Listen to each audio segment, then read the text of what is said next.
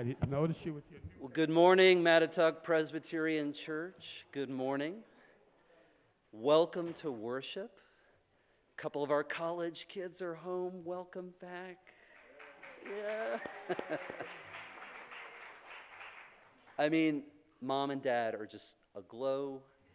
Like a week, not even a week, like 2 or 3 days after you guys, like I saw them and they were kind of like,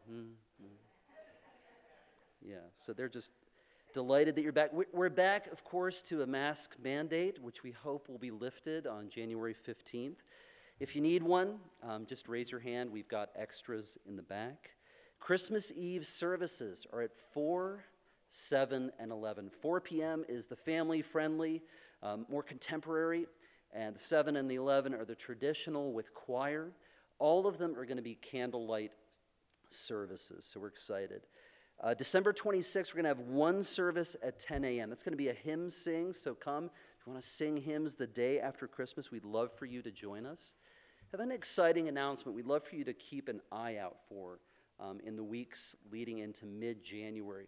We're going to start a soup kitchen that's going to meet on Sunday afternoons just for the winter months, January, February, and March. We know that a lot of folks in those months have food insecurity. Many people are laid off kind of early December, and they aren't hired again until April. We're going to call this soup kitchen the Winter Table. It's a place for people to come Sunday afternoon, good hearty soup and bread. If you'd like to volunteer for that, we certainly need volunteers. But the Winter Table, we're very excited about that. I want to invite Peggy Brodus up for a moment for mission.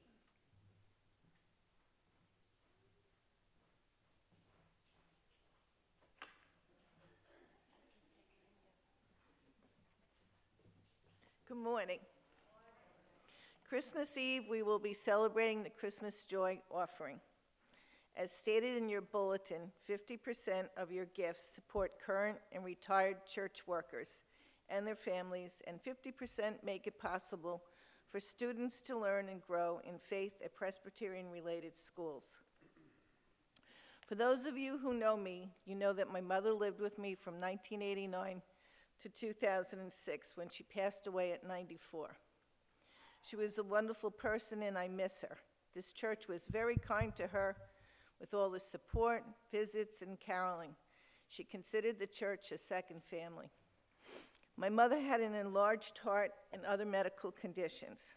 I was taking her to the doctor every few months or once a month. We would go on a doctor's visit, and the next thing I would be taking her into the emergency room. She would be admitted for a few days, I would go and get her, and she would feel great. We often kidded around that every time she went to the hospital, it was like she was going in for an oil change. Meantime, I have my daughter, who is a senior. We had to find a college for her to go to. We had gone on a college-seeking trip up north to Connecticut, Rhode Island, Massachusetts, staying over in a hotel and getting up and looking at campuses. It was stressful because this was before navigation systems, Google Maps, GPS, and Waze app. You had to actually print out your directions, and you had to bring maps. Jessica was great. She could read a map and was good in directing me where to turn. However, the trip didn't find us a college for her that she liked. To top the stress factor here, my daughter was also on the Mattituck varsity softball team. We had games and practices, and that was all good. Her softball team wound up being the New York State Class C Final Four. They were state regional champions, Long Island champions, Suffolk County champions, undefeated League 8 champions, and Jessica was on Newsday's All Long Island softball team 2 years in a row. Jessica was the shortstop of the team. She was all league, all division, and all county. We were going to go look at colleges again, but this time we were going south. Now, time is running out. I'm really getting nervous and starting to feel overwhelmed. My mother isn't feeling good. My mother has a doctor's appointment that Friday. We go on the appointment, and the next thing I know, I'm in the emergency triage center of Stony Brook Hospital. Here I am sitting by my mother's side as they are connecting her up to monitors, talking to the doctor, and I'm saying to myself, there's no way Jessica and I are going anywhere this weekend. I remember looking up from my mother into those bright lights they have in hospital rooms and saying, "Dear God, you have to help me with this. You have to help me find a college for my daughter." About a week or so later, we get a phone call from Manhattan College who wants to come and have Jessica try out for the Manhattan College Division I girls softball team. She tries out, she makes it, and gets a scholarship. She went to Manhattan College and graduated in 2007 with her future husband. God had answered all my prayers and then some. Your gifts to the Christmas Joy Offering answer so many similar prayers.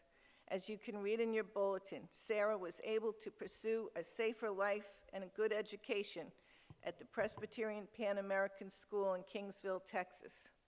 Sarah is now a pre-med student, and her sister is a Houston-based architect. As stated from Ray Roberts, a graduate of Stillman College, I think a lot of people may not realize how many lives they can affect just by their support. It's a simple fact: when you give students a scholarship, especially those students who are really in need, it's the best thing that could happen to them. It changes their lives. I saw how it changed my daughter's life. May we continue to answer people's prayers and change people's lives through our gifts to the Christmas Joy Offering. For all of you that have teens about to go to college, do yourself a favor and start looking early. I'm wishing everyone a Merry Christmas and may God bless. And I have one more thing to say. The envelopes for the Christmas Joy Offering are out on the narthex, and I have Lynn that needs to explain something here also.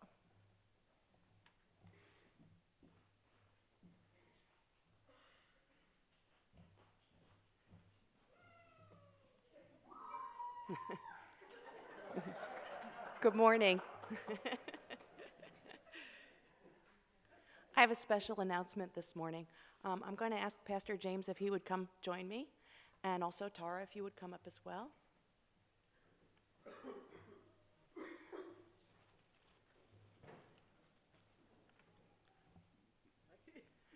Our church has been so blessed this year. Our church has been so blessed this year by the arrival of the QB family, and it's been a long past few years for us as a church family. Sorry.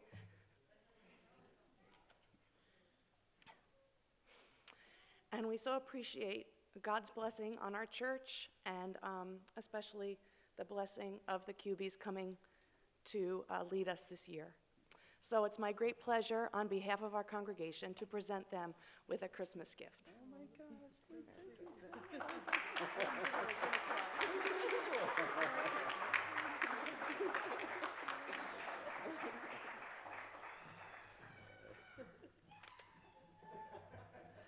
I'm just as happy, buddy. Yeah.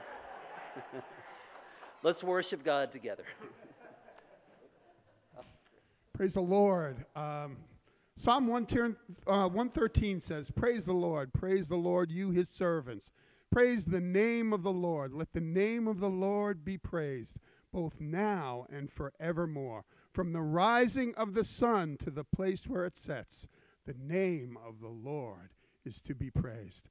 I would like to ask the Williams family to come up, please, for the lighting of the candle.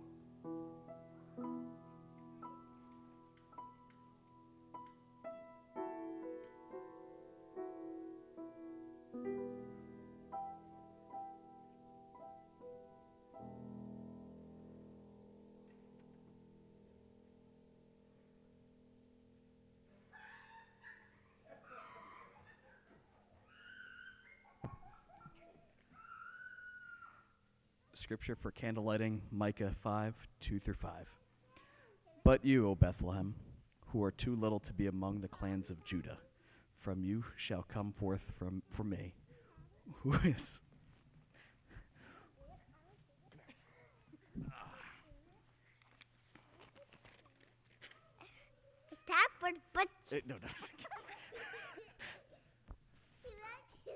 One who will be ruler in Israel, whose coming forth is from of old, from ancient days.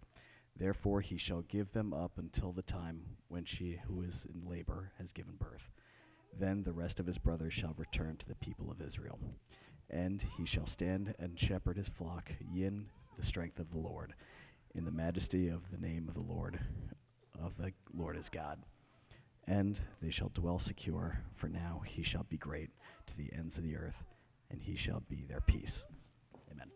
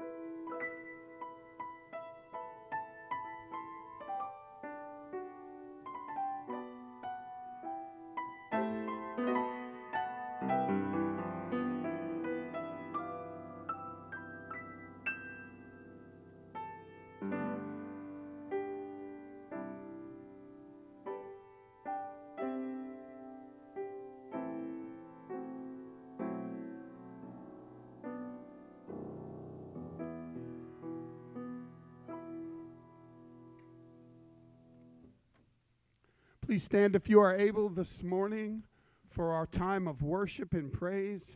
Our first song is Hymn of the Ages. The words will be up on the screen.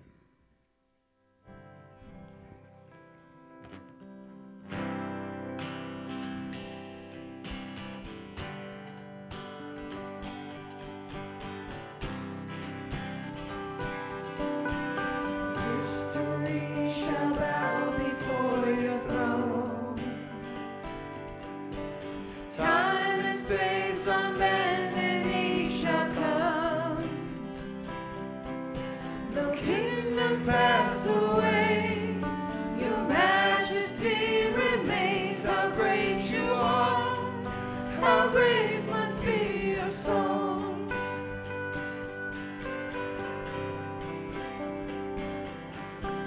Alpha and Omega without end, the everlasting makes us precious friend.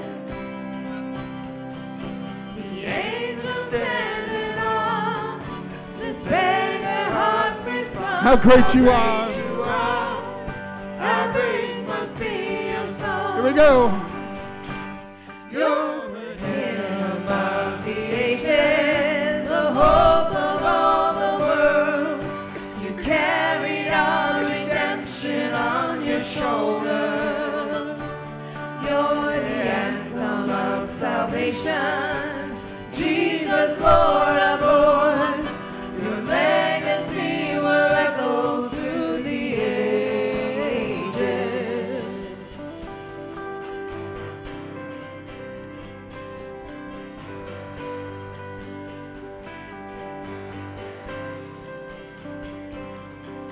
Oh, for a countless choir in my lungs, To sing your praises. to sing your praises with 1,000 tongues. It's the purpose of my day. The purpose in my days is ever to proclaim how great you are, how great must be your song. You're the hymn of the ages, the hope of all the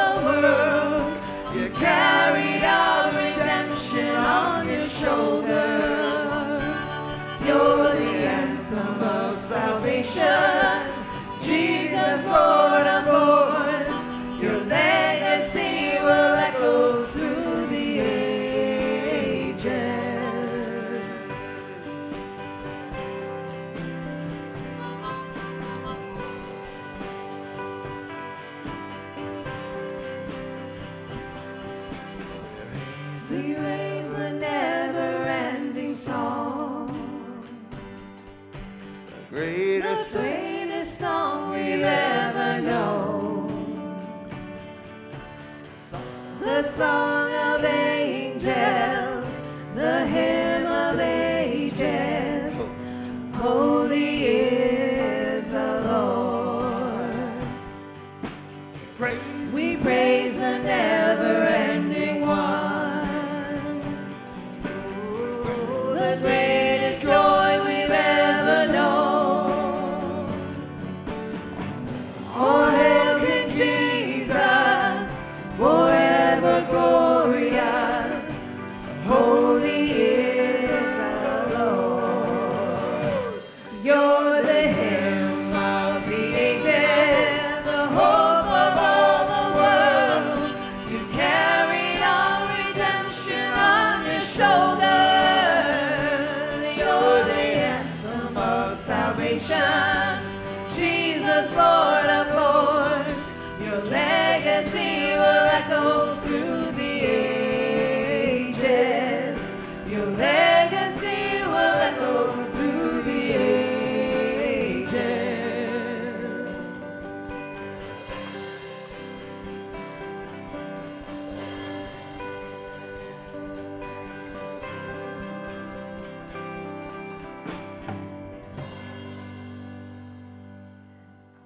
Amen.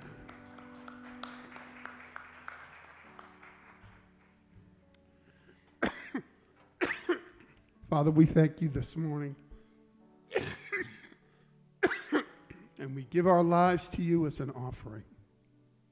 The Bible says that we are to come and give our lives as an offering of thanksgiving and an offering of praise to the Lord. So I encourage you this morning to offer your life to Christ. Even if you've done it 10,000 times, do it again. Say, Jesus, take everything. I come this morning, Lord, and I offer myself to you. Because you came as a child and offered yourself for us. And what can we do in return, Lord? What can we do in response but to give our lives, our hearts, our minds, our everything to you? And we do that this morning, Lord Jesus, gladly. We lift you up in glad praise and worship. And we thank you, Lord. We praise you. Hallelujah.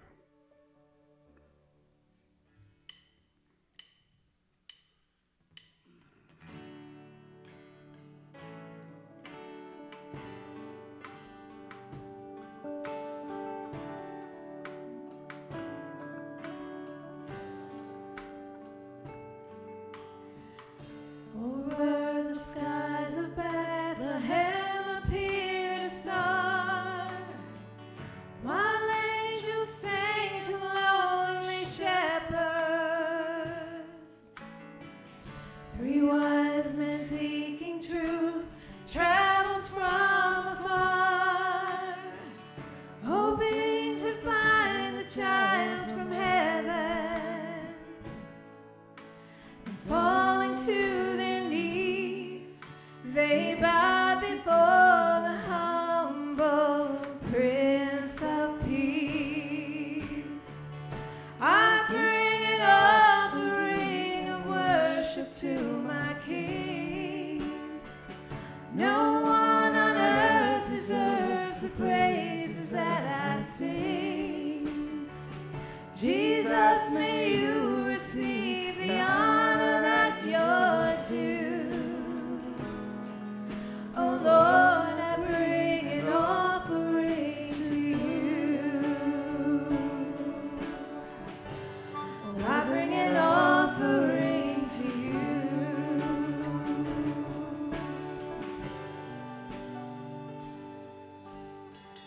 The sun cannot compare to the glory of your love. There is no shadow in your presence. No mortal man would dare to stand before your throne, before the Holy One of heaven. It's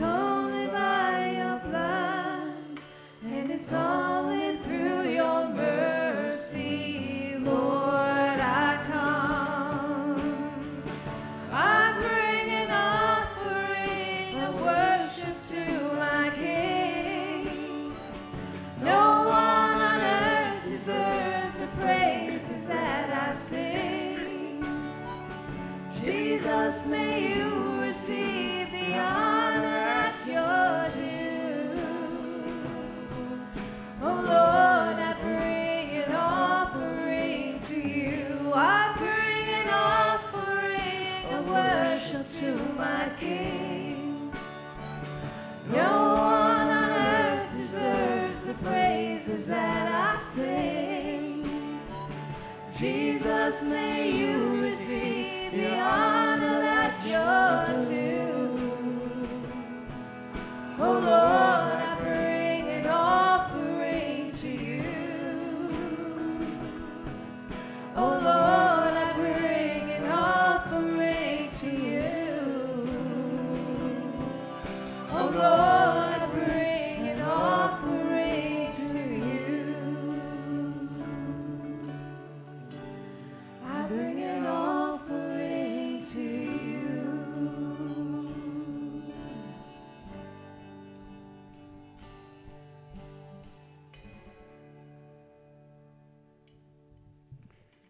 Amen. Please take a minute and greet one another in the name of the Lord.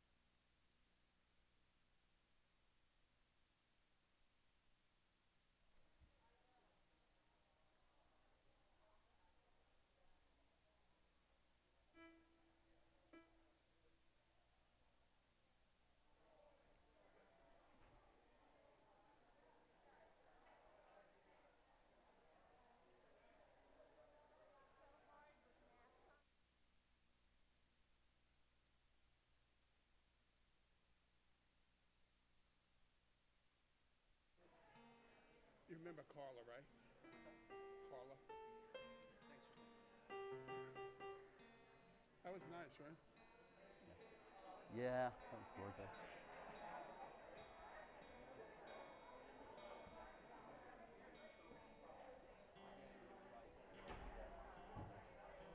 Good to see you, buddy. Good to see you. Thanks, buddy. Lord. Thank you. Pray for him. Amen. Thank you, buddy. Thank you. Well, I'd like to invite the children forward for the time with children. We've got a children's message. I got to kind of do it from back here. It's going to be a little weird. That's okay.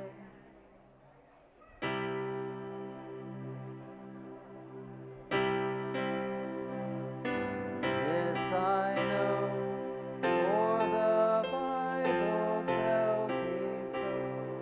Little ones to him belong. They are weak, but he is strong.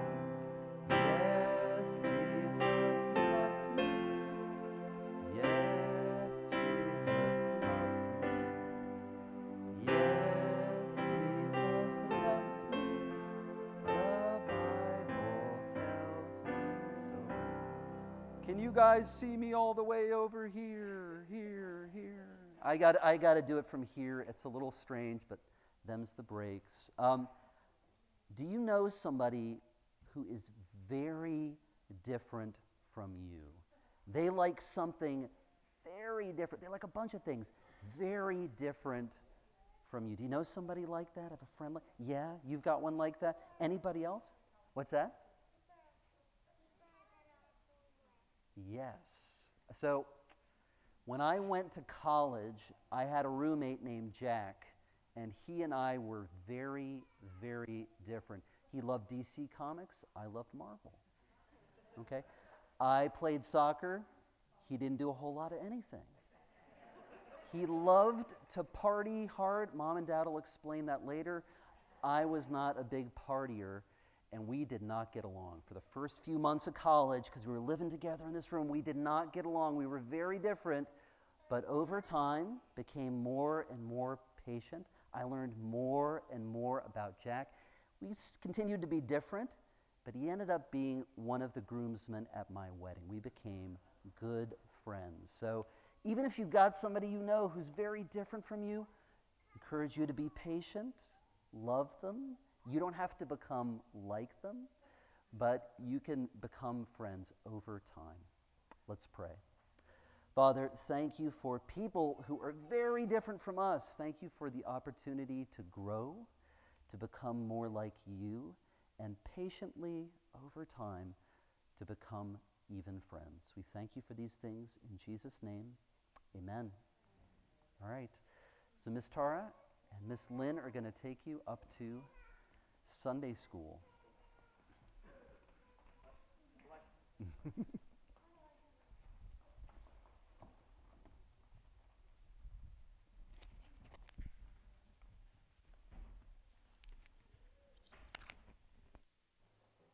Oh, I've never seen that. That's great.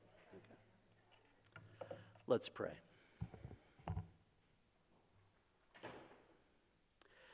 Father, this morning we come to you with so much on our hearts and minds. There's so many things still to be done.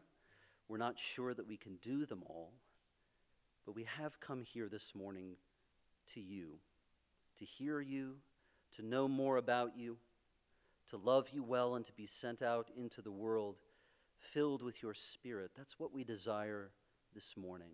That's what we ask for. Father, we come with people, places, situations on our hearts and mind. Especially this morning, Lord, we lift up Carla, who is in the ICU. Gracious God, be with her, bless her, and strengthen her. Bring her healing, Lord, according to your loving kindness, according to your mercy. And now, in silence, we lift up to you, Lord, those who are on our hearts and minds.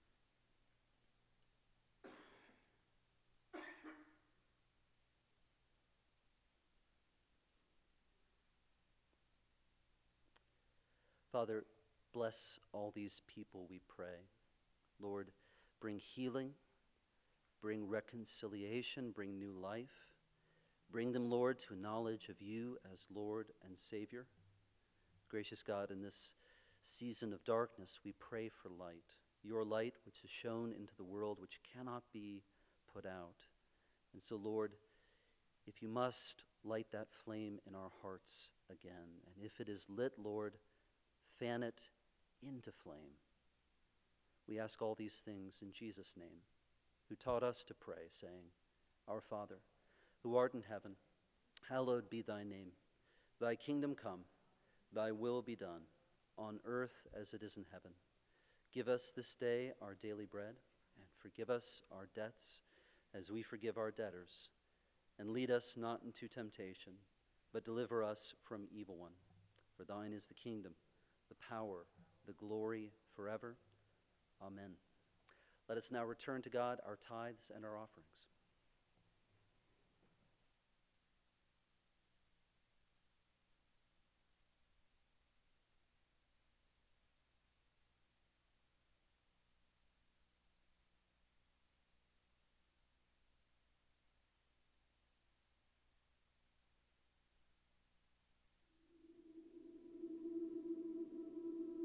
The first Noel, the angel did say, was to certain poor shepherds in fields as they lay, in fields where they lay keeping their sheep on a cold winter's night that was so deep.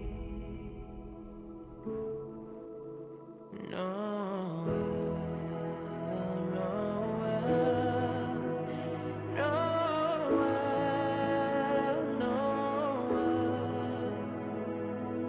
Born is the King of Israel.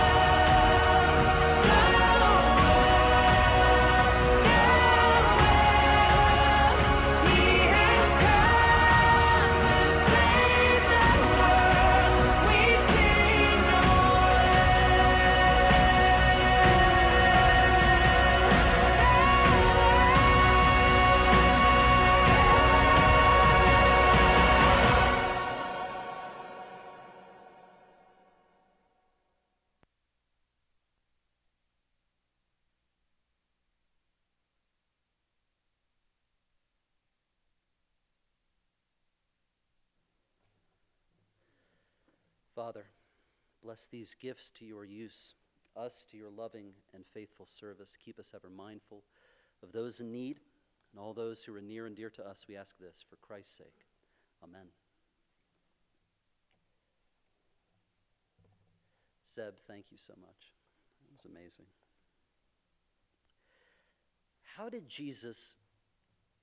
he meet all the people that he met? It seems like when we look at the Gospels, there are at least 4 or 5 different ways that he met with and engaged people who were very different from him. Met in settings a lot like this, where there were maybe 100, maybe 70 or more. He would often, feeding of the 5,000, or he'd speak to hundreds or thousands of people.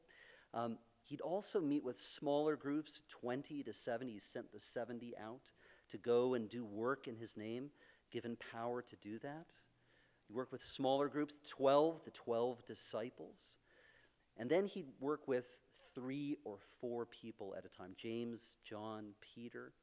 So that matches up with a lot of how we experience life together in worship, when we go out on mission in groups of 20 or even more, when our session or when our home groups meet, and then when smaller groups of people come together to pray or to do leadership development. We talked about all of these things a couple of weeks ago as we reconstituted our evangelism committee. We're kind of looking at the theory and the practice of what it means to reach out to people in the same way that Jesus Christ reached out to people during his earthly ministry. And as we looked at our life together, we saw that there was a lot to celebrate. There were a lot of things that we did that match up with how Jesus did his ministry. So that's kind of the theory and the practice, the explanation and the execution of how you do it. But at the bottom of it, at the foundation, is the command for us to go and to love our neighbor as ourselves, our neighbor who sometimes is very different from us. How does that happen? Who is that person for you? Who's that person for you who's very different? It might be a friend, they might be a family member or an acquaintance. And what are the differences? You probably have someone in mind. Maybe it's you're an introvert, they're an extrovert. It can be, I think, kind of a miracle when we become friends with somebody like my roommate Jack that I spoke about just a moment ago. How does that happen? It requires some heart work. Look at our own emotions, the way that we react to people who are different from us, and it also requires hard work. Today, we're finishing up our series, A Place for the King. We invite Jesus into our lives, into the lives of other people. Do we make room in our lives for Jesus, our King? And today we're looking at what it means to find Jesus in the life of another person, someone who's very different from us. So we read from Matthew chapter 22, beginning at the 34th verse. It's on page 1007 in your pew Bible, if you'd like to follow along. Matthew 22, beginning at the 34th verse. Hearing that Jesus had silenced the Sadducees, the Pharisees got together. One of them, an expert in the law, tested him with this question: Teacher, what is the greatest commandment in the law? Jesus replied, Love the Lord your God with all your heart, with all your soul, and with all your mind. This is the first and greatest commandment. And the second is like it: love your neighbor as yourself. All the law and the prophets hang on these 2 commandments. This is the word of the Lord. In Richmond County, North Carolina, there's a small town called Ellerby. Has several things to recommend it. The world's largest strawberry-shaped building. A racetrack built for lawnmowers, can you imagine? It's also the final resting place of Andre the Giant. Do you guys know? Yes, Danny knows Andre the Giant. If you grew up watching wrestling from way back, Hulk Hogan, Rowdy Roddy Piper, Ricky the Steamboat Dragon, yes, Danny knows. All right. Yeah, The Undertaker, that's right. Or maybe if you've seen the movie Princess Bride. Have you seen the movie Princess Bride? The really big Andre the Giant. The guy who climbs the mountains, he always talks to Vicini, who's always putting him down. He was 7'4", about 500 pounds, shoe size 26, from France. He grew up in France, often called the eighth wonder of the world. He's a quiet man in real life. He spoke English with a thick French accent, so how did he end up in Ellerbe, North Carolina? A fellow wrestler who had a family in that county invited him to visit, invited him to a family meal. Come on, everybody here is easygoing. You'll be just another person. Come have dinner with the family. Not long after, Andre bought a ranch off of North Carolina Highway 73.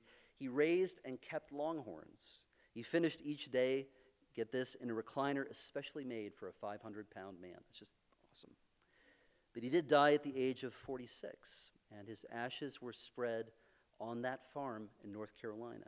Everywhere he went in his 46 years, he was stared at, gawked at, probably never felt completely at home.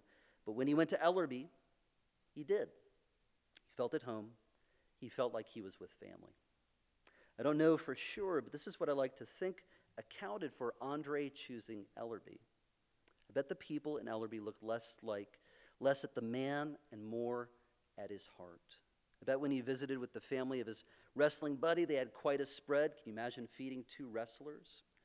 Just a lot of grace for a man who, even though he could be intimidating, probably felt judged most of his life. I bet the people he met in Ellerbe had been shaped by generations of people who loved God and loved their neighbor as themselves, no matter what they looked like. They loved Andre like he was their own. Isn't that what we all want? It's what Jesus means when he says, love your neighbor as yourself. Have you ever felt that? I know I and my family have since moving here from South Carolina. We were just immediately treated like, loved like we were family. God, who includes all of us in his family by grace, creates a people who do what Ellerbe did for Andre. They say, come on, come and be family with us. We'll work this out together. Let's look a little more closely at the text from Matthew. Understand what Jesus was up against and why he put those two things together, love of God, love of neighbor. The Pharisees, the Sadducees, the Herodians been taking turns trying to trap Jesus. Remember, he's in the temple. This time, it's the Pharisees' turn. They want to trap him in his own words, demonstrate their superiority. The Sadducees were, again, they were kind of the make peace guys. Make peace with Rome. Don't take religion so seriously. The Pharisees were the zealots. Get Rome off our backs. Let's return to the true faith. In this episode, it's the Pharisees. They want to test Jesus' knowledge and interpretation of the law. Not only do you know it, do you know the Ten Commandments, but do you interpret it like we do because we've got it right? Pharisees think they know what it means to love God and love people, but they're not expressing it. It's in their voice. It's kind of shrill, judgmental, just doesn't seem loving. Jesus, in his response to the Pharisees, he does something simple and profound. He simply quotes Scripture from Deuteronomy about loving God and Leviticus about loving our neighbor. He puts those two together. Simple quotation. He knows it by heart. He can bring it to bear when he's under pressure. And here's the profound thing.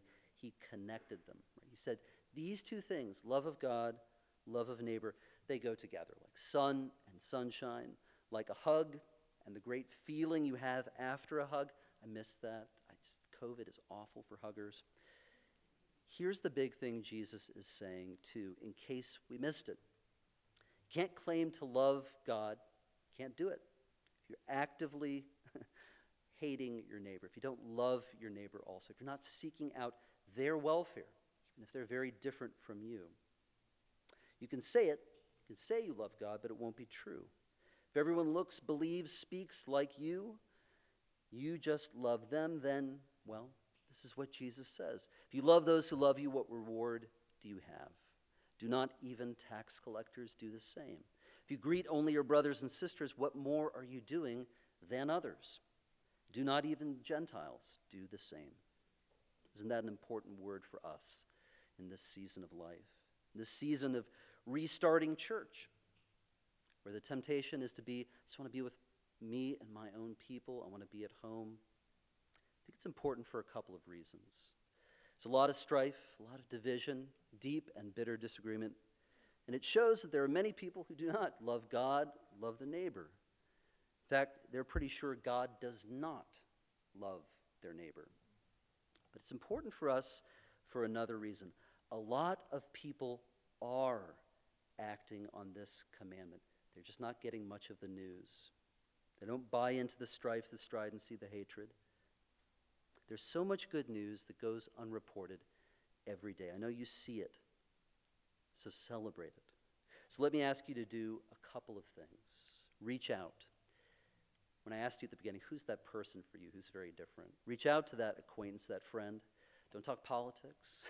Just check in and love on one another. Second, give thanks for, give prominence to the people you know, whose stories you know, about people doing the simple, the right, the good thing. Loving their neighbor like themselves. Loving their neighbor like they were family. It's very easy to tribe up in our world today, to find your people online or in your community who are just like you, who it costs nothing to love, to be friends with. But is that the way of Jesus Christ? Can we say we love God if we do not also love our neighbor, who's very different from us? Brings me to the last, but maybe the most important point about loving our very different neighbors. It's really not possible apart from grace. We can't just try harder and do it. I think we have to have a profound, deep understanding of grace in order to get there. The first commandment that Jesus spoke about in our scripture for today, it's where we find it. Love God with all your heart, mind, soul. Sometimes they add strength. All of it. Right? Apart from grace, we can't please God with even one small deed, because we might be doing it from a motive of proving to my neighbor who's different from me, I really can show you the better way to love people. Grace puts us all on the same level. It says we're all sinful. We've all fallen short of the grace of God. So no one can stand above another person and say, see, let me show you a better way. Because Jesus Christ has come to us and said, I will show you a better way. I will make my place among you. I will fill you with my spirit, and I will lead you into the future. Jesus is not saying, love God, love neighbor. Go to church on Sunday, do something good every once in a while, and that fulfills that commandment. It's much more.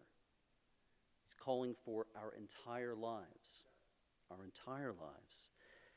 He wants us to be all in, but friends, we can't do it apart from grace. Let me finish with prayer this morning. Father, I pray this morning that if we've reached this moment, if we've reached this time of worship through hard work, through trying harder, through trying to be good, to please you, Lord, I pray that you would banish that thought today. Gracious God, you come to us in Jesus Christ, in a child born in Bethlehem. You come to show us, full of grace and truth, what grace is. Lord, you forgive us, even when we can't forgive ourselves, even when we think we are unforgivable.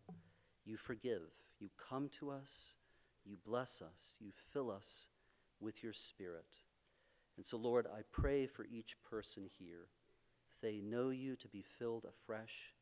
If they do not know you, to be filled for the first time and to confess that you are their Lord and Savior. And I ask all these things in your name. Amen.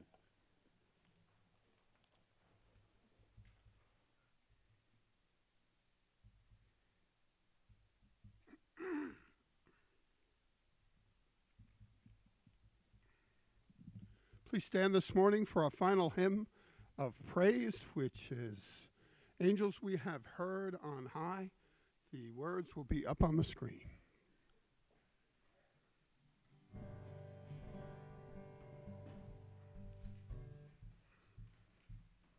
What? Yeah, I can use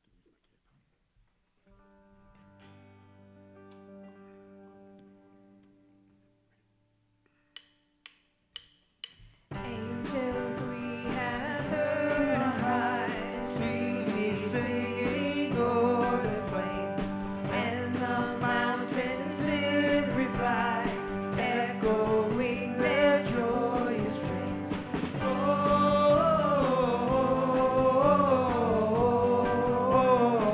Gloria in excelsis Deo.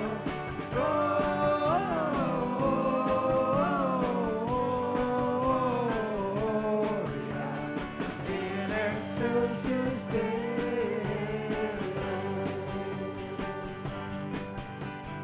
Shepherds, why this jubilee? Why your joyous strains prolong? What the gladsome tidings be, which inspire your heavenly song? Gloria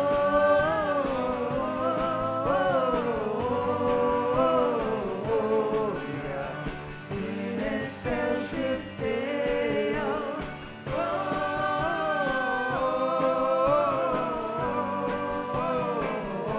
Gloria in excelsis Deo.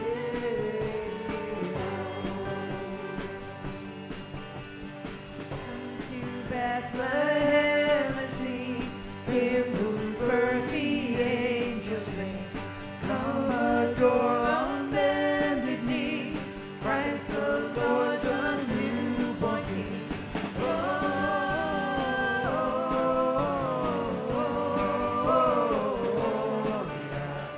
in excelsis Deo. Gloria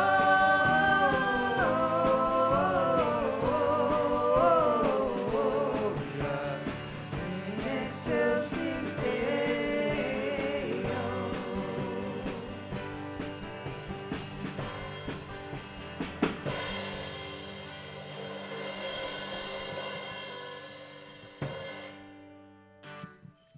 Amen. Amen. Go and seek out that neighbor who's very different from you. Reach out. May the blessing of God Almighty, Father, Son, and Holy Spirit remain with you now and always. Alleluia. Amen.